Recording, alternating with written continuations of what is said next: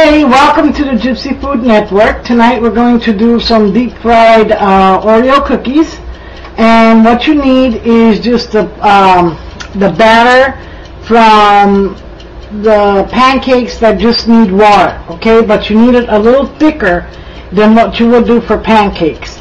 We got our Oreo getting heat up, and we have our Oreo's here.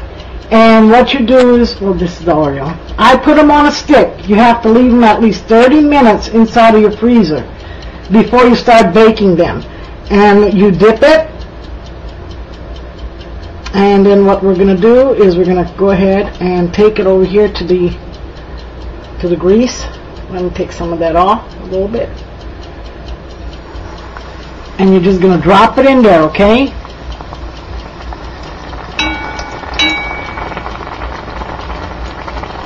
We're going to let that cook for a little bit there.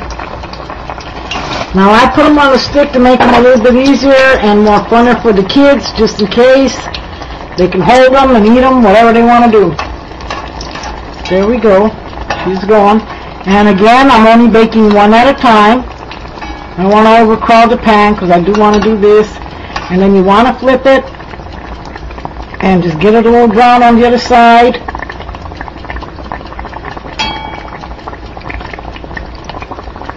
And then what you do is you just see if it's done on the other side. This is a quick process. And then we're going to take her out, drain her a little bit. That was the black Oreo. We're going to do a white one. And we're going to dip it again, just like you would. And you don't have to put no flour or nothing on it. And then you're going to get it, just drop some of that stuff off. And drop her in there and help them out. Okay. Hey, we got a little round circle on that one, little question mark like. I don't know if you guys can see it. It's something a little different and a little bit easier too for if you put them on a stick. I'll show you guys how to do the other ones without the stick, just in case you don't have them.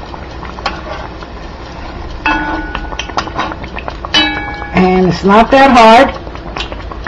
And after they cool down, we put powdered sugar on them, which will present our dish in a little bit, but we just want this to fry up a little bit.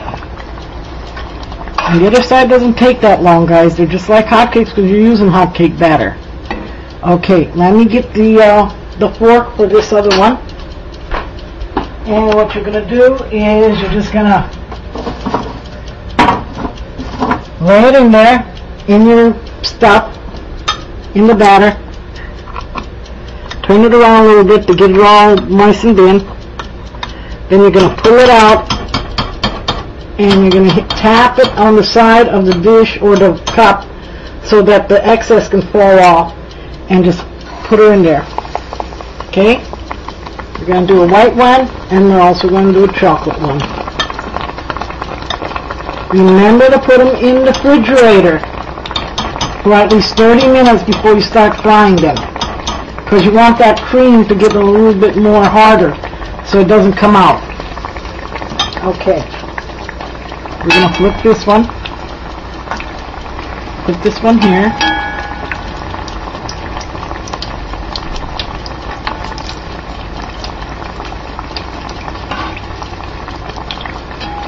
keep moving them around so that way there they can just kind of dance in the oil here that you're frying.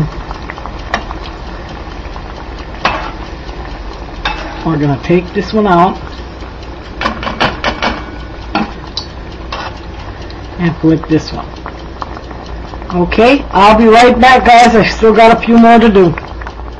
Hey, welcome back. They're done, and we're plating them. And what you do is you can add powdered sugar to them, make them look nice and dainty and cute. And in this way here, you can also serve a little scoop of ice cream on the side. And this is what I'm telling you about the little sticks. You know, you can hold it and chew it. And I hope you guys enjoyed this. It is an Oreo fried. And I want to thank all of the viewers and also our subscribers and friends. God bless you guys all. And thanks for tuning in to the Gypsy Food Network.